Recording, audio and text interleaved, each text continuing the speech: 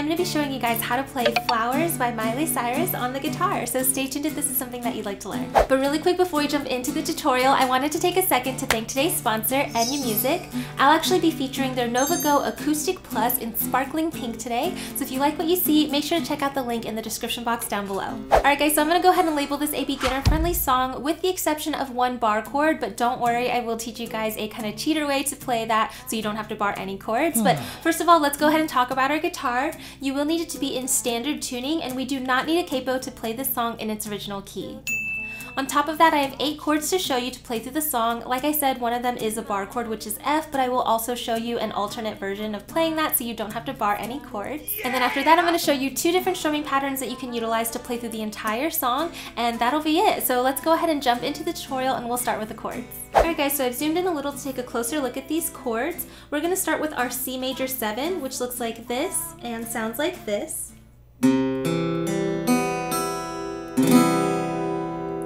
By the way, if you don't know how to read these chord charts that you're seeing on screen, I do cover how to do that in my beginner series, episode 3, so I'll make sure to link that video right here for those of you who need it. Our next chord is our A minor chord.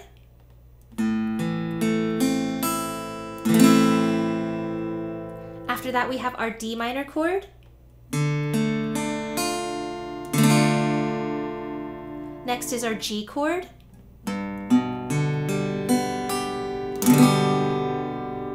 After that, we have C.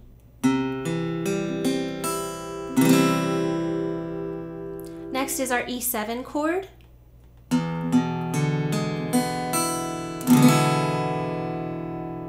Then we have our C over B chord. And then the last chord we have is our bar chord, which is F. But as promised, if bar chords are hard for you, instead of this barred version of F, you can actually replace it with an F over C. And that will work anytime you see the F chord throughout this song. So as I always say, if you're new to playing the guitar, go ahead and pause the video and just take a few minutes to memorize these new chord shapes, as well as practice transitioning back and forth between them. It will make learning the rest of the song so much easier. But once you've done that, we can go ahead and talk about the strumming patterns I would suggest for this song. You can. So if you're struggling with singing while playing or just new to guitar in general, I would recommend starting out with a practice pattern, which as you can see is just a single down strum for every chord change. This is going to be really great for those of you who want to get into singing and playing guitar at the same time. Basically, all you want to do is play through the song, sing all the words, and you're just going to do a single down strum every time you see a chord change. So let's go ahead and bring up part of the song as an example. So I have the chorus pulled up right now, and basically all you want to do is sing through the whole song and just do a single down strum every time you see a chord change. I can buy myself flowers, write my name in the sand. Alright, and basically you would want to do that for the entire song and really make a mental note of what word you're singing or what syllable you're on whenever those transitions are happening, and that'll make learning the song and putting together both the singing and the strumming much easier. And this is actually something you can do right now. I do have this whole guide available on my Patreon page for you to download and print out so you can practice through this. But once you get used to how the chords and everything go together, then we can go ahead and talk about strumming pattern 1. So if you're at all familiar with my channel, you might recognize strumming pattern 1, and as you can see, it's just 8 down strums, and it's going to sound like this.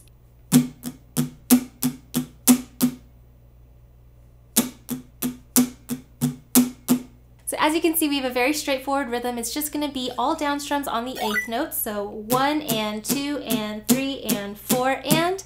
But what we want to do is I'm going to go ahead and underline some of these down strums, and this is going to represent where we're going to accent certain beats. And all I mean by that is when you strum down, you're just strumming a little bit harder than the rest of them. And what this is going to do is it's going to build kind of a pulsating kind of strumming. So we have 1 and 2 and 3 and 4 and. When you pair this with these chords, you'll hear how it kind of drives the song forward a little bit more. So let's go ahead and add a chord to this so we can hear how it comes together. So let's just use our A minor chord. What you want to do is play on the 8th notes, 1 and 2 and 3 and 4 and. We're doing all down strums here, but remember to accent the ones that are underlined. So we have 1 and 2 and 3 and 4 and 1 and 2 and 3 and 4 and. right? So all you want to do before you pair it with some singing is to speed it up because we are going a little bit under tempo right now. So at full tempo, it would sound more like this. 1 and 2 and 3 and 4 and 1 and 2 and 3 and 4 and all down strums. Don't forget your accents. 1 and 2 and 3 and 4 and 1 and 2 and 3 and 4 and, all right? So again, once you put those chord transitions in there, you're playing through this pattern one time for each of those chords. So we have a minor, D minor, G, C. All right? So let's go ahead and bring up verse 1 because I would recommend using this for the verses as well as the pre-choruses. So if you were to pair some singing with that, this is what that would sound like. We were good, we were gold, kind of dream that can't be.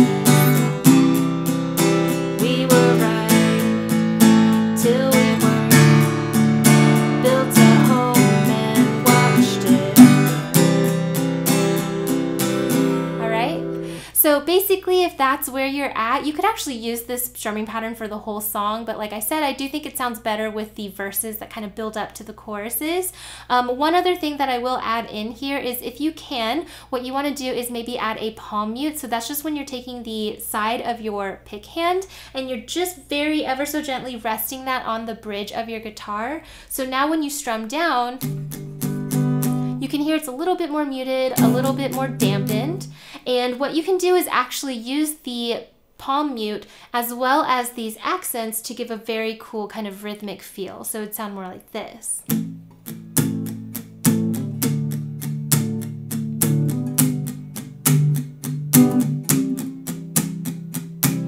If you need more help with this strumming pattern in particular, I do go through that in my beginner series as well, so make sure to check that out. But basically, if you apply this with the palm mute, it sounds really great with all of the verses and the pre-choruses throughout the song. We were good, we were gold, kind of dream that can't be sold. We were right till we weren't, built a home and watched it burn. Like I said, it sounds good with the pre-chorus as well, so let's go ahead and hear how that sounds. I didn't want to leave you, I didn't want to lie.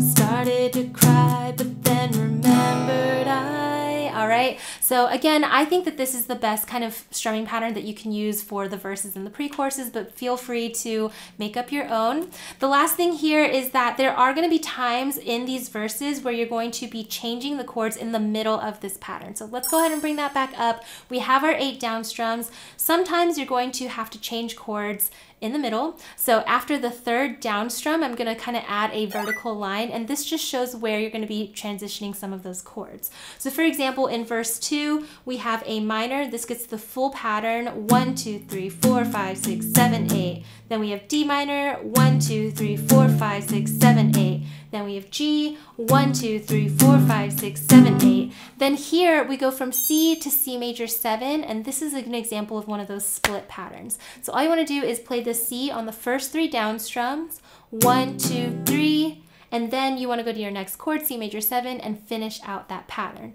4, 5, 6, 7, 8. And that's going to apply anytime you see those split patterns. That's where it's going to split, is just right after the 3rd down strum. So an example of verse 2 with that split pattern would sound like this. Paint my nails cherry red, match the roses that you left. 1, 2, 3, 1, 2, 3, 4, 5. All right, so that's how that split works. And again, you could use this for the entire song. However, I do think that the chorus is very beat heavy, and I have a strumming pattern that kind of matches that. So let's go ahead and talk about strumming pattern 2. All right, guys, so for the second strumming pattern, we have another 8th note pattern. And as you can see, it's just down, down, up, down, up, down, up. And the whole thing's gonna sound like this.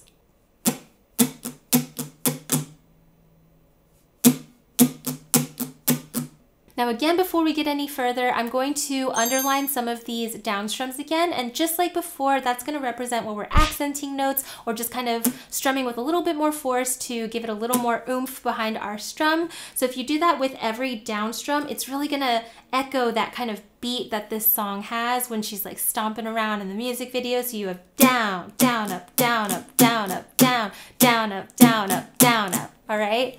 So if you can try to add those accents in, I think it sounds a lot more, driving like that. But basically, let's go ahead and just break down this pattern a little bit more. So let's put our A minor chord down. What you want to do is hold out the first down strum, and then you're just going to go back and forth, down, up, down, up, down, up. 1, 2, and 3, and 4, and. All right, that's the whole pattern. And just like with before, we're just going to play this pattern through one time for each chord. So we have A minor, down, up, down, up, down, up, D minor, down, up, down, up, down, up, G, C. All right, so let's go ahead and bring up the chorus so you can kind of hear how this sounds together. Remember, we have down, down, up, down, up, down, up, D minor,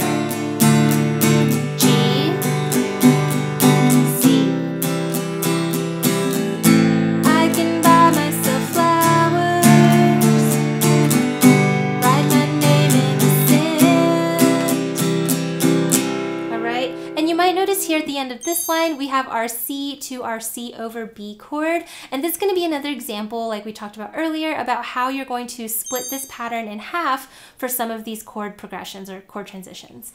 So in that example, we have a C to C over B. And where we're going to split this pattern now is going to be after that first down up. Okay, so we have down, down, up. Then you want to finish the rest of the pattern on your next chord, in this case, C over B. Down, up, down, up. All right. So again, this doesn't apply throughout the song, just whenever we have those quicker chord transitions. All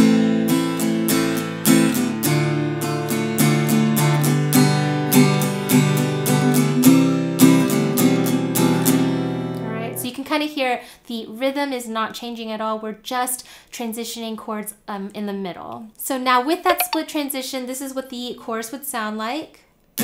I can buy myself flowers, write my name in the sand, talk to myself for hours, say things you don't understand. All right? And like I said, this pattern I think is going to be really good for any of those choruses, the post-chorus, the outro, things like that, where it's kind of like really drum heavy.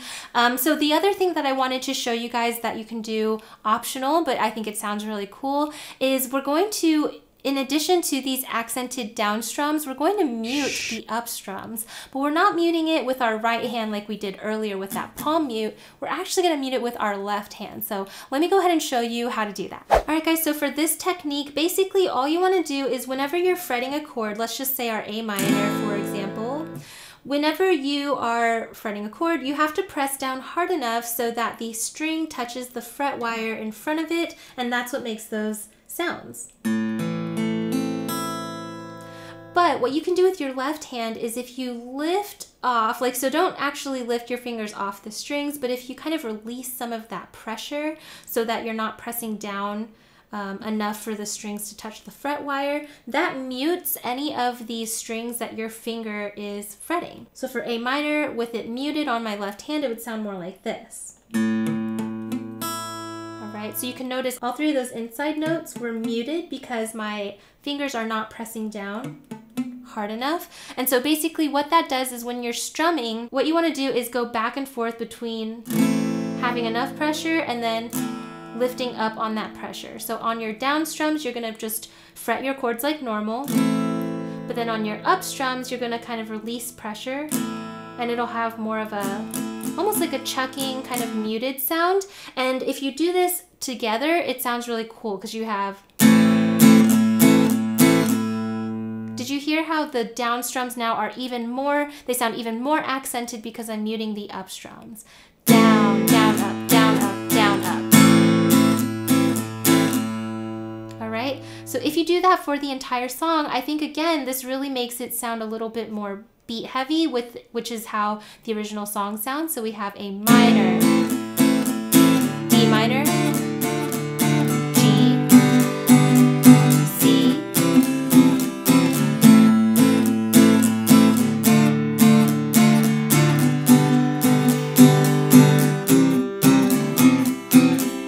all right. So I think this is something that sounds really cool, reminiscent of the song, but again, it's totally optional. In my playthrough, I will be using the left hand muting technique. So just to let you know, that's how I do that. All right guys, so although there is no picking pattern for this song, at the very beginning, there is something really cool you can do. So go ahead and put your C major 7 chord on, and instead of just strumming that for the beginning of the song, what you could do is play with your pick the bass note, which is your 5th string, your A string, and then your bottom 3 strings, G, B, E, okay? But make sure your C major 7 is fretted. So it sounds like this, 5, 3, 2, 1. And that sounds very much like how her song starts. So you would go, and then go straight into singing and strumming. We were good, we were gold. All right, just like that. And that's how I would intro the song. Again, that's totally optional as well. If you don't want to do the picking, you could just strum it down once and then start singing. But with all of that covered, we can go ahead and put everything we've learned in this tutorial together to play through the song. Good luck. No remorse, no regret. We were good, we were gold, kind of dream that can't be sold. We were right till we weren't, built a home and watched it burn. Want to have fun playing through the rest of this song with me? Then make sure to check out my Patreon page where you can unlock access to this as well as all my other fast track and play along guitar tutorials. I'll make sure to leave a link in the description box down below as well as in this iCard right up here. Alright guys, but that ends my video for today. Thank you so much for watching. I really hope that it helped. If it did, make sure to give me a thumbs up down below as well as subscribe to my channel. That way you never miss out on any other new guitar tutorials. Another thank you goes out to Enya Music for sponsoring today's video, as well as a special shout out to my top patrons over on my Patreon page. I'll make sure to list all of their names on screen right now. And of course, a huge thank you goes out to all of my patrons for supporting my channel and making videos just like this one possible. You guys are awesome. Here are my social media sites in case you'd like to follow me on any of those. That's just where I do fun things like behind the scenes looks at things I'm working on. I'll poll you guys on what you want to learn next, and I'll even do giveaways on there a few times a year, so make sure to check them out. But I think that ends the video, so thank you so much for watching. I really hope that it helped, and I will see you in my next one coming out really soon. Bye!